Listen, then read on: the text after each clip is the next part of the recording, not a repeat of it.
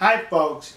Here is an article that appeared in the Dallas Morning News today. This article is about this man over here and how he's trying to establish groups that are for you Caucasians only and feel that the Caucasians are superior to all others. Well, he moves to the country in Eastern Europe called Estonia. That's it, kids, Eastern Europe. And he tried to establish these groups in Estonia. Well, the officials in Estonia said, wait a minute, that's a hate group. You're trying to spread hate in this country. Hit the road, buddy. So they shipped him to Canada because they thought he was Canadian. So now he's in Canada and he's doing the same thing, so says the Canadians.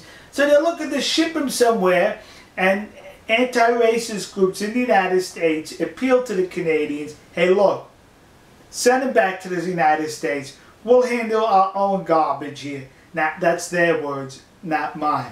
Here's what I find interesting about this whole situation. Oh, incidentally, he's now, with this article, so that he's now in North Dakota, and a little hamlet, and population 17 or 29, I don't know exactly how many are in this little town. It's a little bitty town. Buying up land, looking for other people like-minded like him to move to the community, to establish such a community where they'll agree with his type of thinking. Well, the interesting thing about this is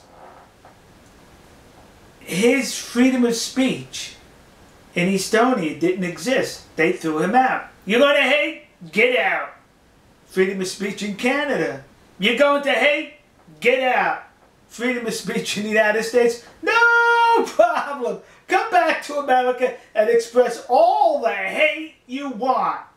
You see, folks, expressing hate for another group is part of freedom of speech. It may be reprehensible. The majority of us may disagree with it. But when it comes to freedom of speech, there's a residual effect. And the residual effect is you're going to get your feelings hurt. And that's a price we here in the United States are willing to pay to keep our freedom of speech.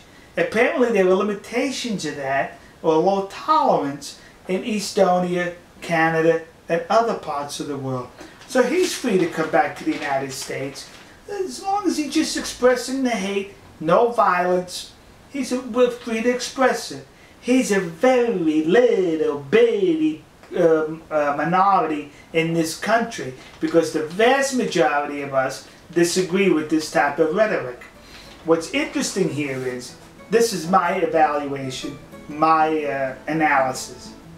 He and the few people that agree with it, they're basically upset. They're jealous of the fact they don't have an Italian heritage. That's it, kids.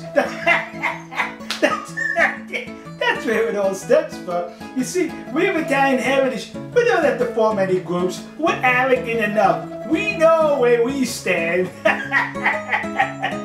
We'll see you. God bless you. God bless America. And God bless the nation you happen to be in. See ya.